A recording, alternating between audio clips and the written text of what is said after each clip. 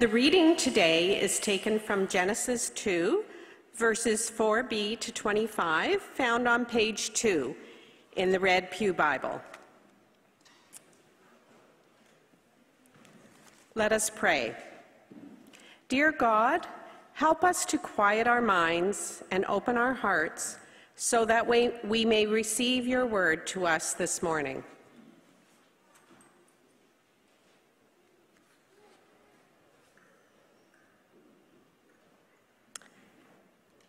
Genesis 2, verse 4b.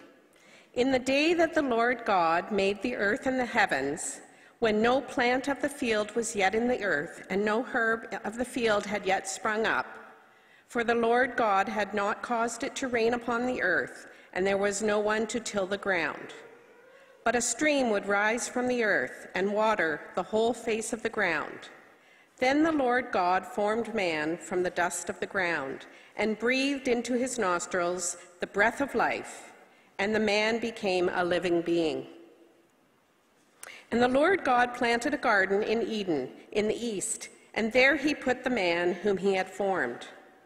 Out of the ground the Lord God made to grow every tree that is pleasant to the sight and good for food, the tree of life also in the midst of the garden, and the tree of the knowledge of good and evil.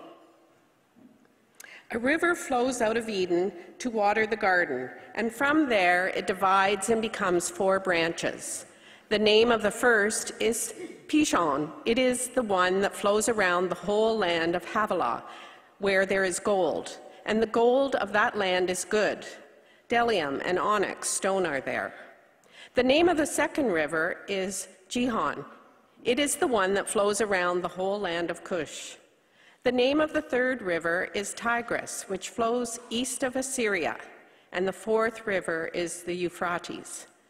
The Lord God took the man and put him in the Garden of Eden to till it and keep it. And the Lord God commanded the man, "You may freely eat of every tree of the garden, but of the tree of the knowledge of good and evil you shall not eat. For in the day that you eat of it, you shall die." Then the Lord God said, "It is not good that the man should be alone.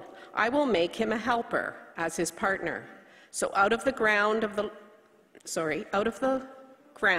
the Lord God formed every animal of the field and every bird of the air, and brought them to the man to see what he would call them. And whatever the man called every living creature, that was its name. The man gave names to all cattle and to the birds of the air and to every animal of the field. But for the man there was not found a helper as his partner. So the Lord God caused a deep sleep to fall upon the man, and he slept. Then he took one of his ribs and closed up its place with flesh. And the rib that the Lord God had taken from the man he made into a woman and brought her to the man. Then the man said, "This at last is bone of my bones and flesh of my flesh. This one shall be called woman, for out of man this one was taken." Therefore a man leaves his father and his mother and clings to his wife, and they become one flesh. And the man and his wife were both naked and were not ashamed. This is the word of the Lord. Thanks be to God.